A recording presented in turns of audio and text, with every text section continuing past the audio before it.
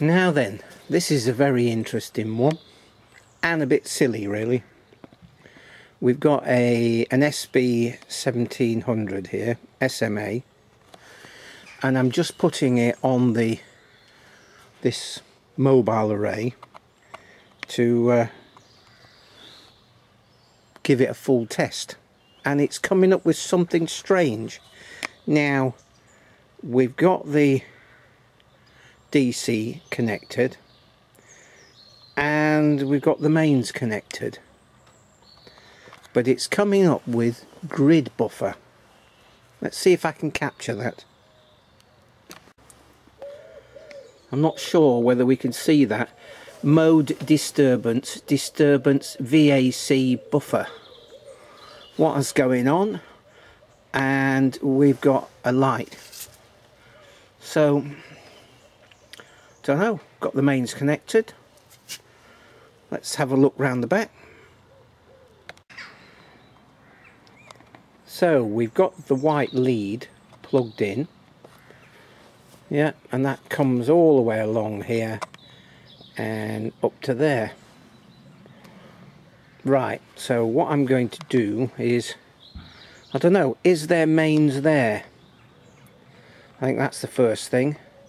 On that blue lead there, I've got a drill here, so let's just plug that in and see what happens. So unplug that and put that up there. Okay, here's the drill. What are we looking at? We're alright. Let's just see if this drill works. The drill works. So what on earth's going on? I think what we need to do now is check continuity between that plug and inside the inverter. Right, let's do that next. I've undone some of these already.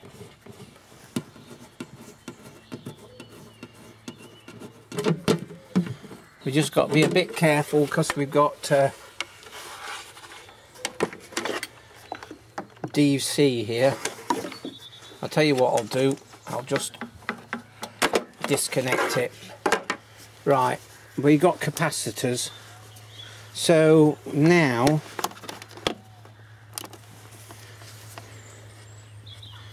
we've got this multimeter on continuity. So here's the plug. So there's the positive.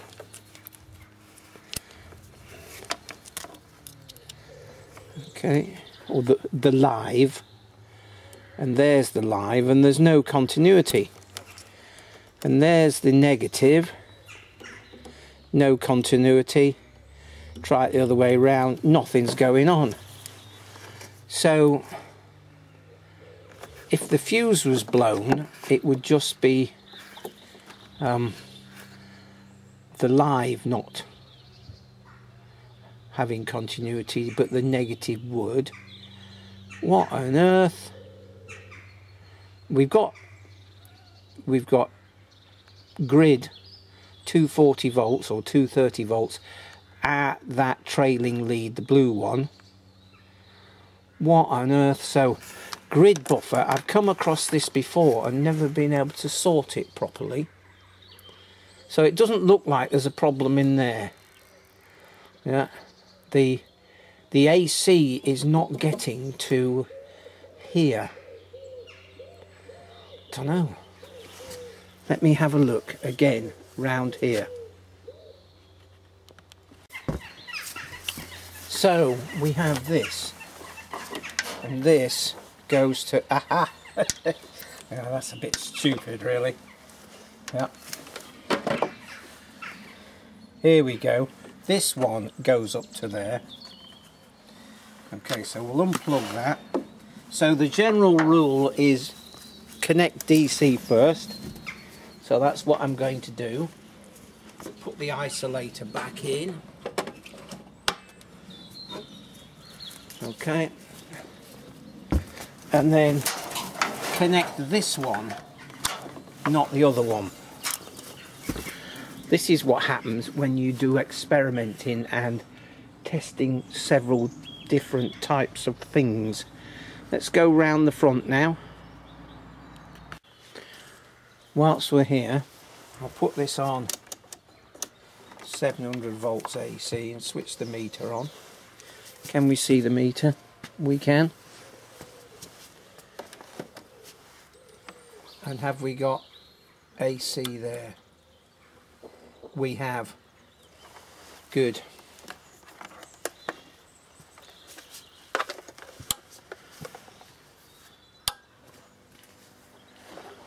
Something's happening.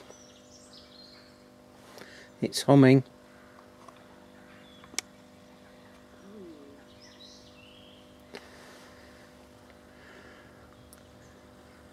Right, 23 watts.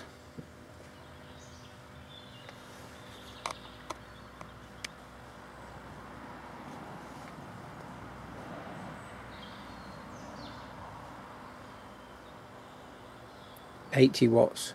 It's a bit of a grey day.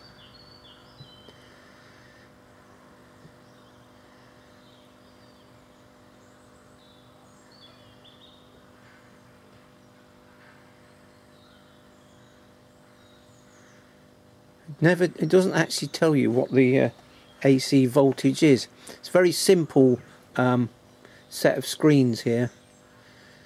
Mode maximum power point 81 watts.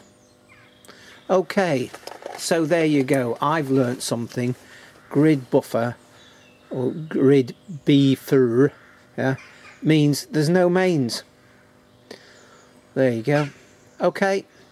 Hope you found this interesting, and if you've been struggling with grid buffer with an SMA, at least you might have a clue now, or at least somewhere to start looking.